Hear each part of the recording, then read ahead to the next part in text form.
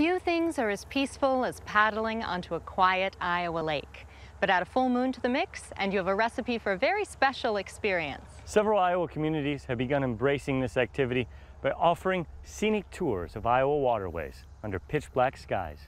Whether you're a novice or a veteran rower, everyone is invited to participate in the nocturnal paddle.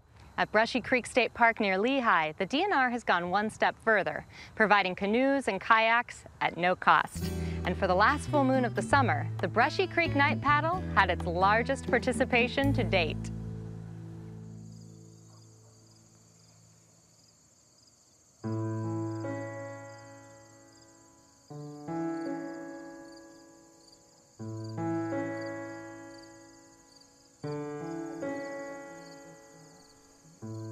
Just south of Fort Dodge sits Brushy Creek State Park, a 6,000-acre equestrian park and campground.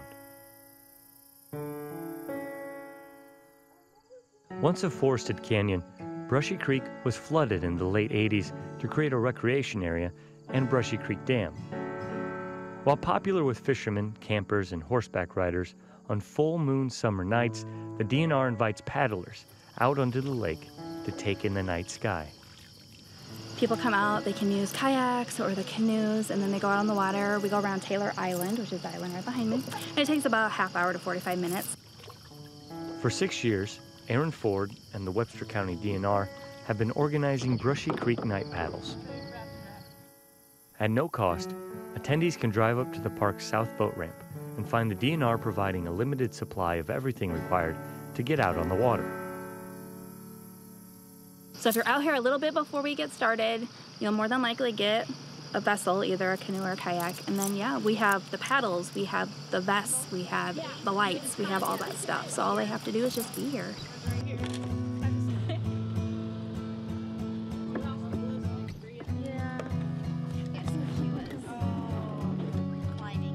Even though the night paddle is a summer favorite for seasoned paddlers, it routinely draws first-timers with high expectations for the evening. I'm hoping we see some stars. It's kind of cloudy tonight. Some nature, definitely. Each other, hopefully not fall in. Yes. Hopefully we don't get lost from each other, because this is a new adventure. Yeah. Brushy Creek is well known with locals from Fort Dodge, Lehigh, Duncombe, and other nearby towns, with everyone having their own personal history with the park. I need that! My grandfather actually grew up out here, and so I came out here as a child with him, and so this is kind of home to me. The full moon is unquestionably the main attraction, but according to night paddle veterans, there's much more to experience than just the sky. I came to the one on July 31st, and it was a beautiful full moon.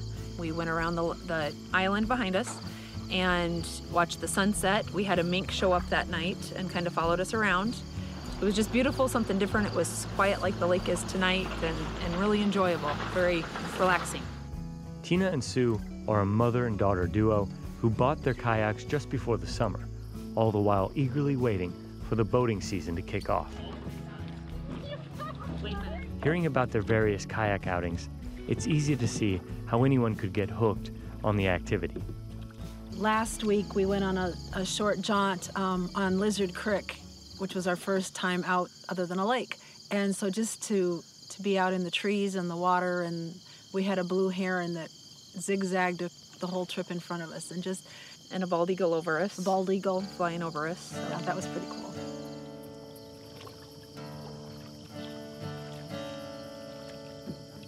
While kayaks generally sit only one person at a time, they're a great way to introduce others to the water and have a really unique adventure.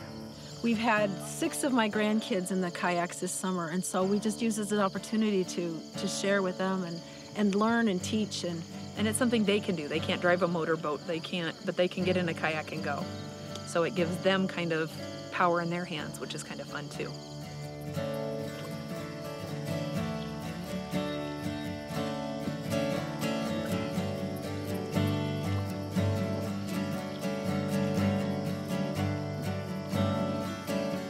As the summer night paddle season came to a close, Brushy Creek and the Webster County DNR saw its largest crew of rowers show up for its last event. Thankfully, a day that started off as overcast and wet gave way just in time for the paddle, allowing the last full moon of the summer to peek out from behind trace clouds and give paddlers one last look at the night sky.